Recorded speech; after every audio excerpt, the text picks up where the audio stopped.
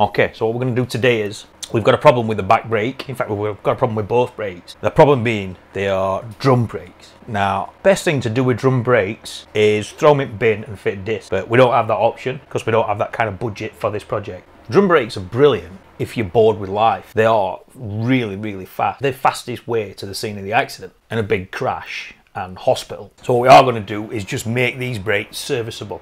On the back brake, when I test rode it, what I did notice is the rear brake is sticking on.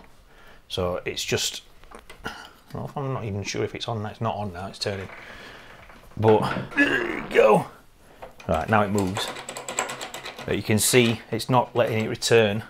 You see it moving there, look. When you lift it up, it's reached its maximum. The spring's not pushing it back anymore. So when you press the brake, it sticks down. There you go, stuck on, look. And it won't return.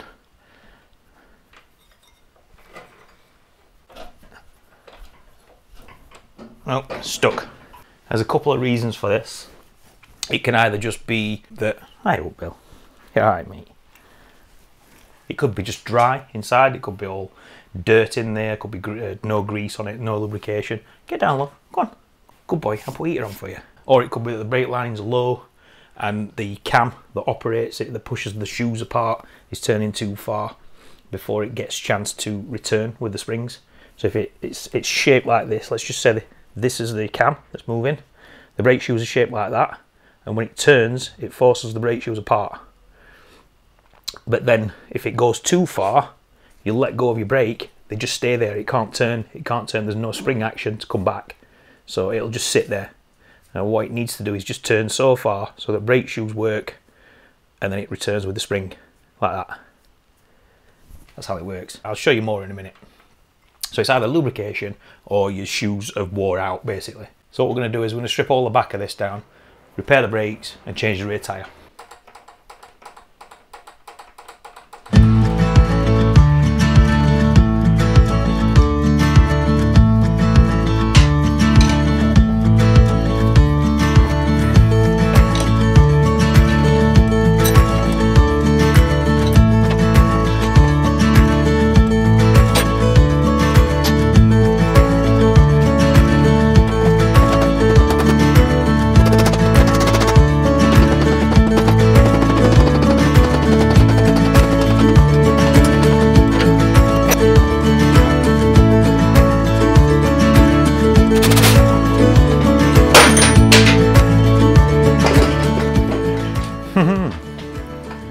Well, can you believe that? That's the first time I've seen a bike of this kind of size have a cush drive on it. It's got a cush drive system on it. Never seen one on a 100cc bike before. Granted, this is not my era. This is going back before I was born when this bike was made. So, pump the bench up a bit more.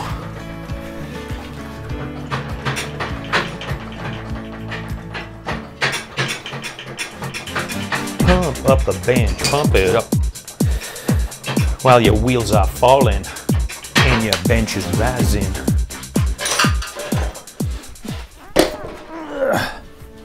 Now I am showing my age. Right, so time to open it up and find out what the problem is. For a start, there'll be a big lip on the outside of the drum. Yeah, there is, so that's going to take some prizing off. Due to the organisation of my workshop, I don't have a pry bar, so the bolster chisel will work. No, it won't. It just won't.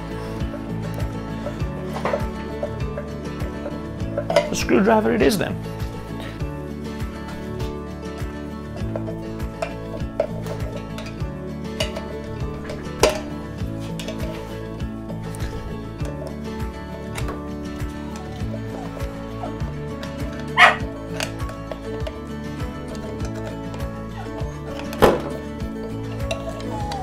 We got a recording studio next door.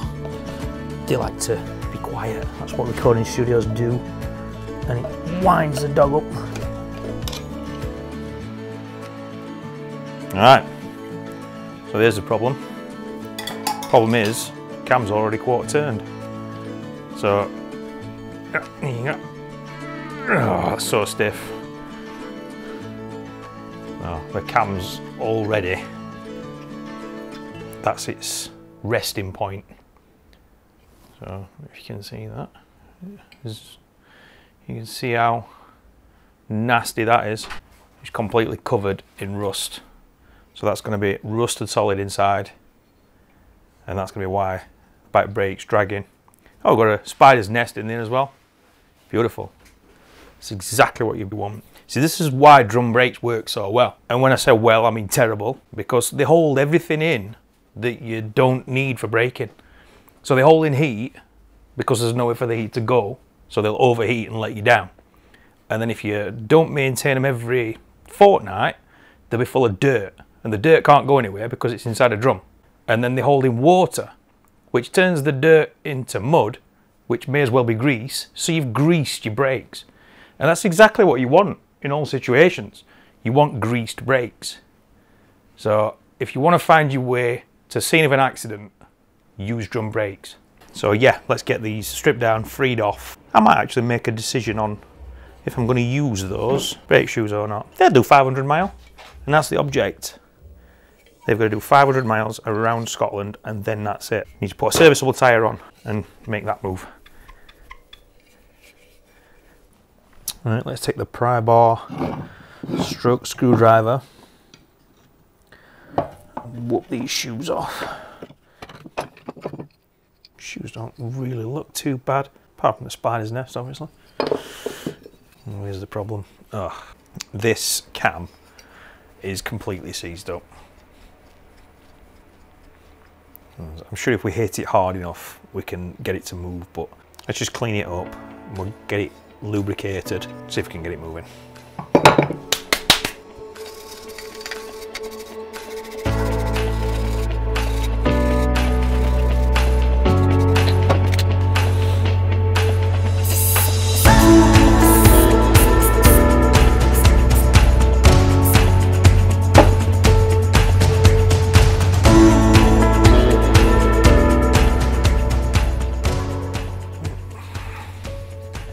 Sometimes that's all it takes. Just a little bit of WD-40. That's not what WD-40 were made for, by the way. You know what WD-40 were actually made for? It's in the name. Water displacement 40 times. It was because he tried 40 times to make something that would displace water. So it could have been called WD-20. It's not half as catchy. But there you go. A bit of WD-20 and we've got it like new. But what we will do is, because WD-40 isn't a lubricant, so we'll get this stripped down, we'll knock the cam out and we'll lube up the shaft on the back of it.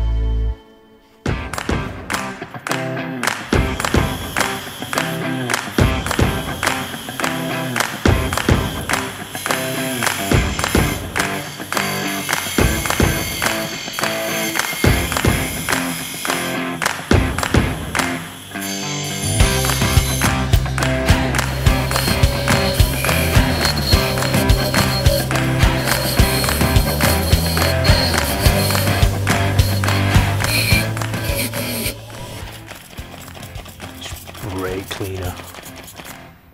How damn versatile is brake cleaner? Top tip, clean your windows with brake cleaner. You can clean absolutely everything with it. Degreasers, It cleans, it dedusts, leaves nothing behind. It's cheap. The only thing is, it eats up anything you try and use to squirt it out. If anybody has figured anything out that's not £1,000, leave us a comment.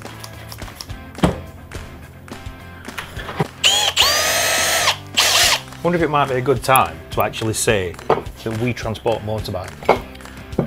That's what we do for a living. We don't do this for a living. So, if anybody wants any motorcycle transport national, England, Scotland, Wales, bit of Northern Ireland, leave a link in the description.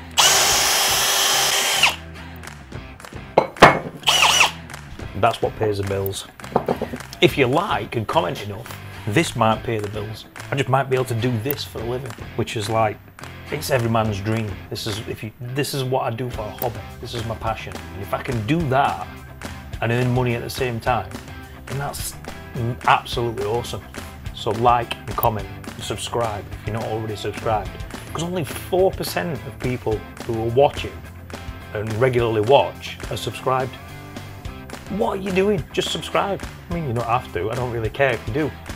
But definitely like and comment, because that puts us out to other people who like the same kind of crap that you do, which is crazy because it's the same kind of crap that I do. 5-script garage. Love you, Derek. So let's rebuild the brakes. We've got some copper slip. Copper slip isn't grease. It's anti-seize compound. It's not meant to lubricate at all. It's meant to just prevent seizures. And it's high temperature, which is brilliant for brakes. So I'm using a little bit of grease just on the pivot, because that actually does need proper lubrication, not just anti-seize. A little dab of grease on that, a little dab of grease on the hole. Right. Perfect. It's exactly what we want from the cam.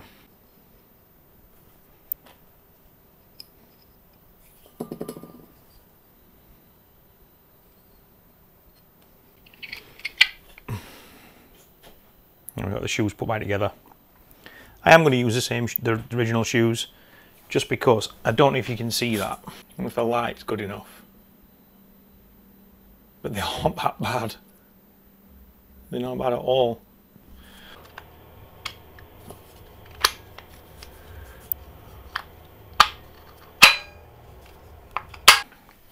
So now you can probably see a bit better what I was talking about earlier. When you press the brake pedal pulls this along with the rod, which turns that cam just there, opens it up, forces the shoes onto the inside of the drum, and if it goes too far and it's not lubricated enough, oh, there you go. And that's what happens if your brake shoes are really, really worn down. It over rotates and then can't return. And a little bit of pressure, boom, away it goes. So with a tyre, this tyre's so old and decrepit, I don't even think it's sat on the rim at all. So I should just be able to push it straight off. So get the valve out. Lubrication. Again, lubrication is important, getting the tyre off and on again. So what I'll use is umiguli juice. Now you can buy this on our website. No, you can't. Soap and water. But don't use fairy liquid. Fairy liquid contains salt. Right, and when you've got a tube in, you should always start and end at the valve. So like I said, we don't need to press it off of the bead because this tyre looks so old, and it's a tube type anyway, so we won't really need it.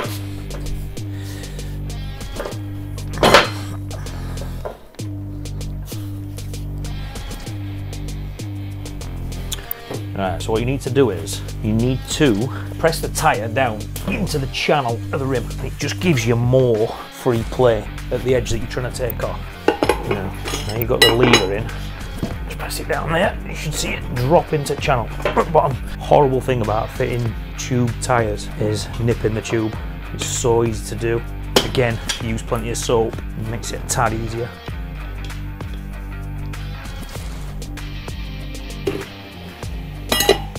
There you go.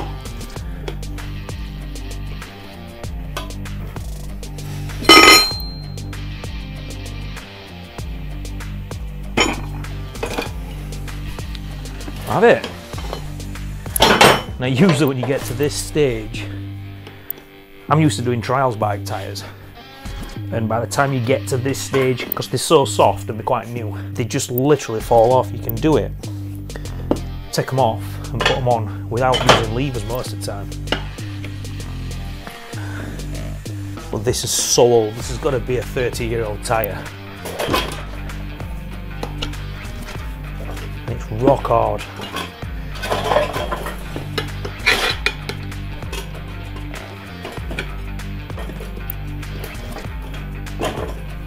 With a rust on the rim. Right, so that's one side done.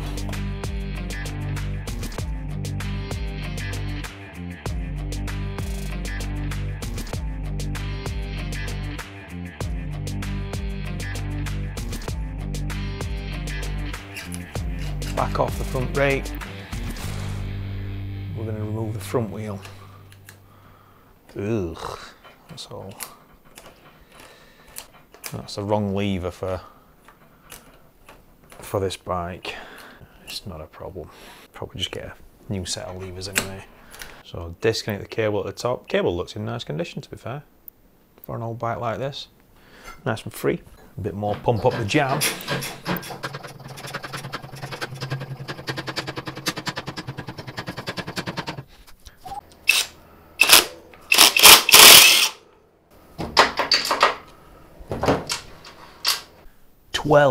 Thinking 12.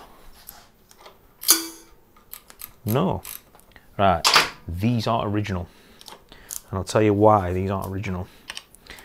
Because Japanese people are quite superstitious. So they won't have a size 13 nut or bolt out of the factory. That may be bro science.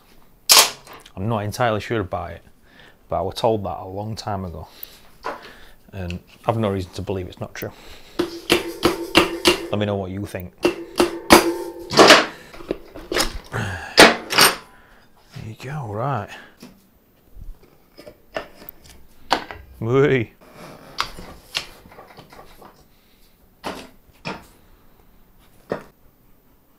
I think we're going to replace these bearings.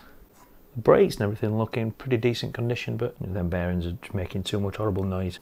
I can just show you what has happened to them. I don't know how, but it looks absolutely horrendous. And the sound of them might not come out on camera or through the sound, but they're quite grumbly. So we'll replace them. We want them to definitely do 500 miles. So for now, let's get this tyre off.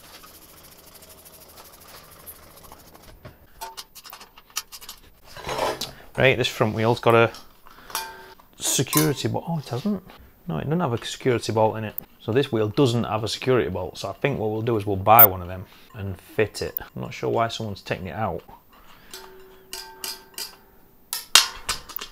That's it.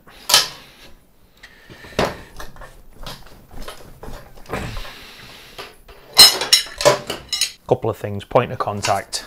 You can't really mess around with point of contact. So tyres need to be inflated no matter what condition they're in. These bikes aren't going to be getting up to speed. We're not going to be doing silly things on them, we're just going to be touring. Probably 40, 50 miles an hour most.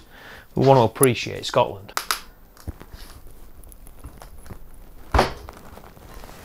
Oh God. This tyre is so cracked and dry. Oh, I can hear the tyre cracking as I'm doing it, as I'm sliding it off the rim.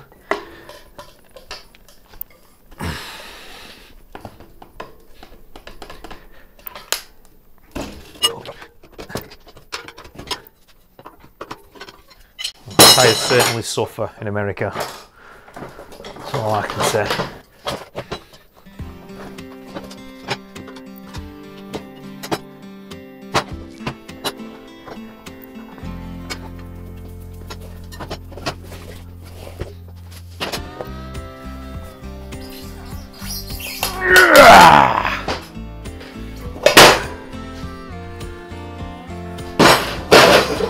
Look at the cracks. That's nasty. Rim's not bad. Needs a new rim tape. We'll get ourselves over to Sid Smith tomorrow. Get that sorted. Some new bearings. Blind bearing puller kit. And I couldn't find it. I don't know why, I must be blind.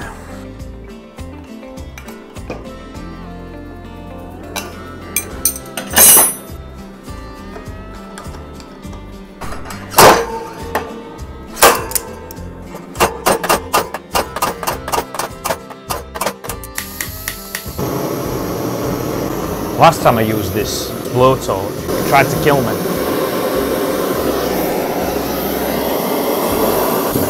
Yeah, like that.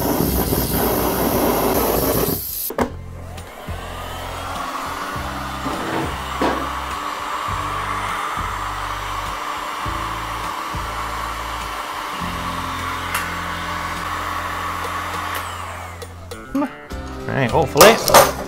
Stupid. There you go. Well, it took us a bit of heat. Perfect.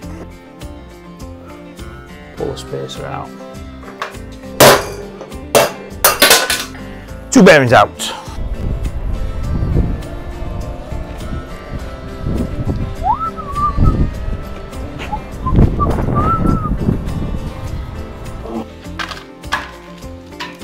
So that's it for this episode. We're just waiting for a few parts. So in the next episode, we're going to be chopping open the exhaust and finding out what's blocking up that. So make sure you join us for that one. If you haven't subscribed already and not liked and commented, go and do that now. Cheers, guys.